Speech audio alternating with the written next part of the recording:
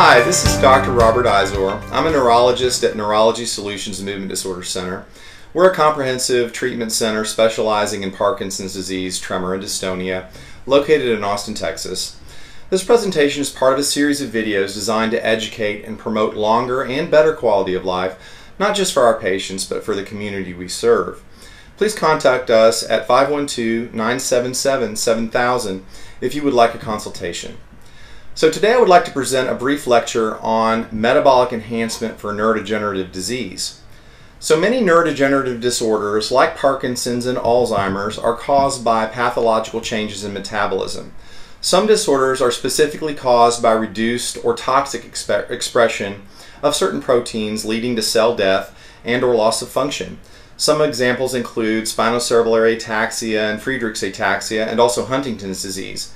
In these disorders, the proteins that are produced are abnormal, and it's not that they necessarily accumulate, they just cause toxic events that end up with cells dying and loss of function.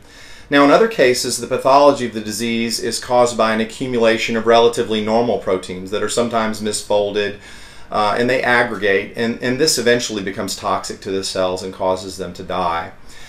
Some of these disorders, like Parkinson's disease and multiple system atrophy, involve accumulation of a protein called alpha-synuclein.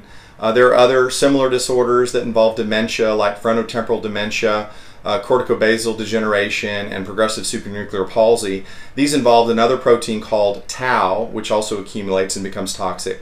And then Alzheimer's involves two proteins, both beta amyloid and tau, and these produce amyloid plaques and fibrillary tangles, and these become toxic.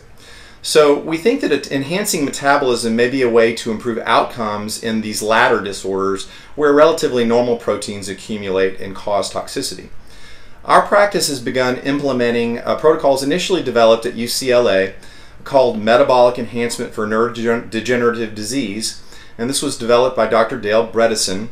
It's also known as MEND, the MEND protocol. So prior attempts to improve individual parameters alone have not shown significant improvement in Parkinson's and Alzheimer's studies. However, neurodegenerative diseases are complex multi-system disorders, and changing overall metabolism may have a larger impact, altering the pathological progression of these diseases. MEND improves metabolic function by wide-ranging efforts to optimize multiple metabolic parameters at the same time, such as optimizing lifestyle, nutrition, sleep, and using various supplements to treat suboptimal metabolic parameters.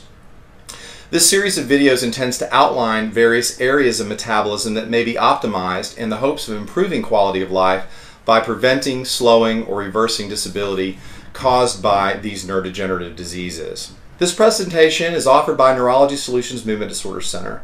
It's part of a series of videos designed to educate and promote longer and better quality of life, not just for our patients, but for the community we serve. We hope you enjoyed this content. Please contact us at 512-977-7000 if you would like a consultation for yourself or a family member. Thank you for your time.